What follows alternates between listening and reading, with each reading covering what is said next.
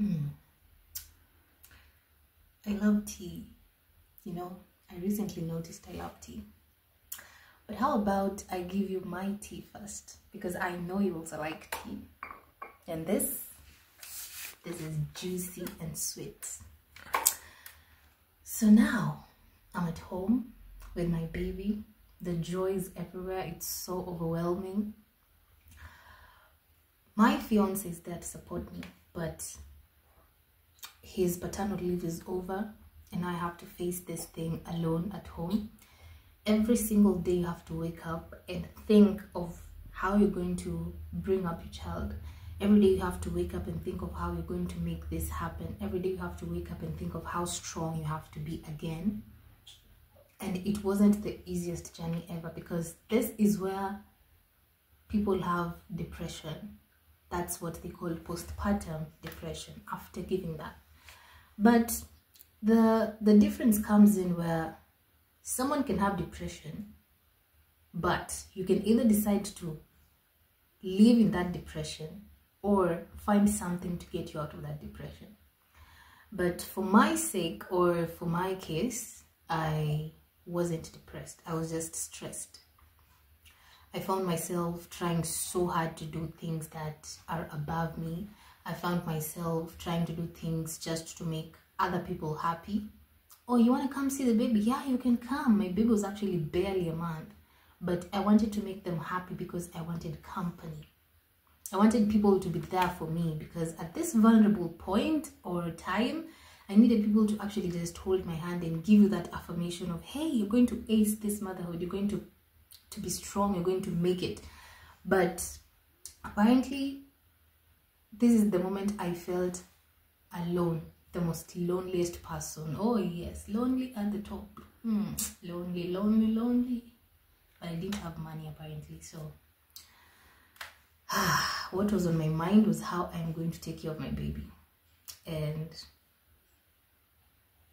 doing this was the toughest thing ever, because my guy gone, he has to work to provide, and practically I'm at home alone.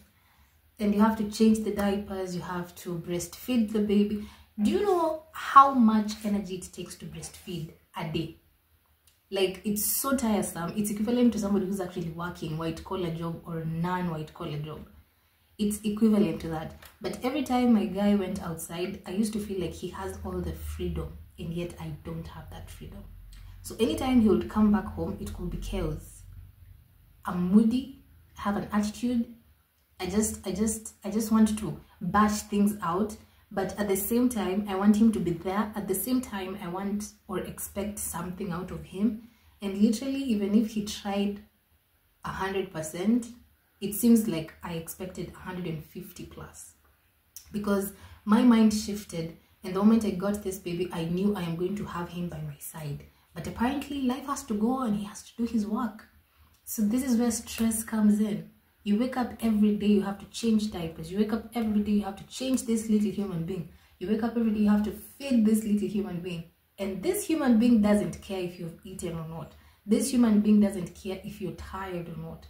This human being doesn't want to know if you're going to sleep or not. She needs to eat. She needs to be changed. She needs to be pampered. She needs to be given that love that a baby needs to have. And all this, they were just overwhelming to me, because being a first-time mom, I expected something easier, but it wasn't. I have this history of actually taking care of my sister's baby, but I thought it was going to be the same, though it was the most different thing ever, because I took care of my sister's baby the way she wanted me to take care of her. But having my own baby, I had to come up with my own way of taking care of my baby. So I think it was just hard. I didn't expect all that, but though it had to happen. So I was stressed day in, day out, and at some point I actually felt like I'm going to be depressed. And so I started finding solace in my friends, of which I had friends whom I'm going to say, they were just there for my baby, or rather they just expected to see my baby, then after they've seen my baby, they're gonna check out of my life.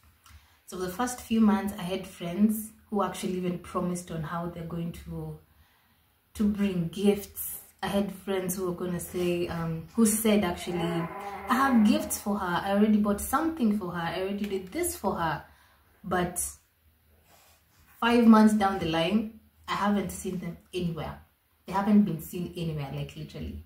So finding solace in them actually meant I had to call them, or rather text them every time, because I can't actually call my guy because he's always occupied, and his type of work is he's only free for like 10 or 15 minutes, then back to work.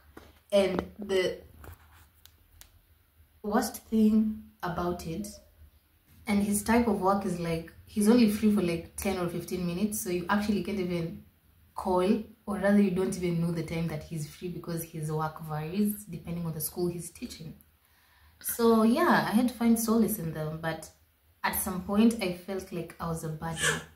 Mind you, when I was heavy, I used to go visit my friends. Oh, these friends of mine call and they're like, I need your help, I need your company, I need this, and I used to be there for them every damn time.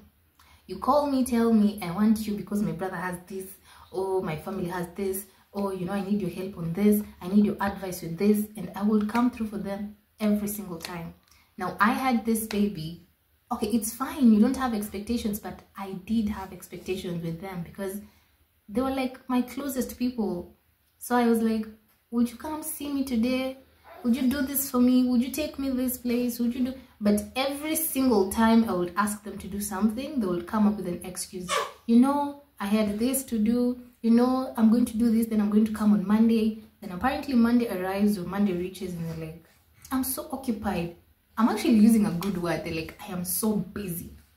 So at some point I felt like I'm literally losing them. They're not even there for me.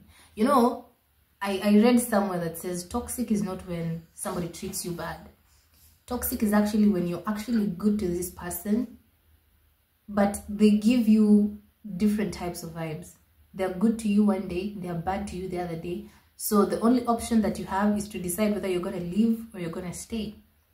And in my case of friendship, I've always been this person who's going to be there for you. I'm going to be down for you, if I have money or not. But I think I've had friends who literally are so materialistic. I am not apologetic for this because I've sat down and just analyzed myself through this phase that I had of stress and almost being depressed. My friends were just making some empty promises. I mean, yeah, I'm gonna be there, we're gonna love this baby, we're gonna take care of this baby. Oh, but it reached a point that I felt they looked at me, or rather they viewed me as a mom, and they actually got me out of the age group of saying, oh, you're still our girl.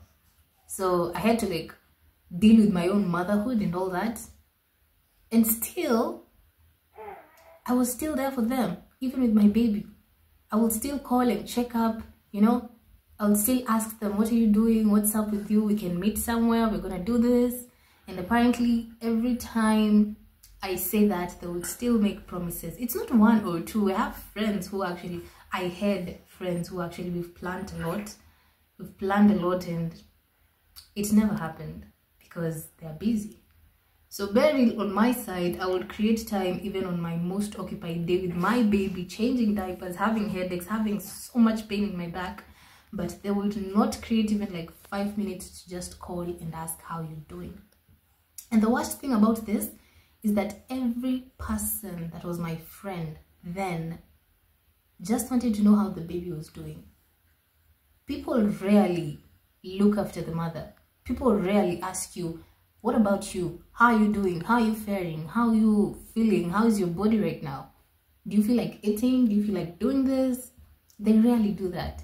And the moment they do it once, they feel like it's enough. I don't need to push myself too much because I'm actually busy.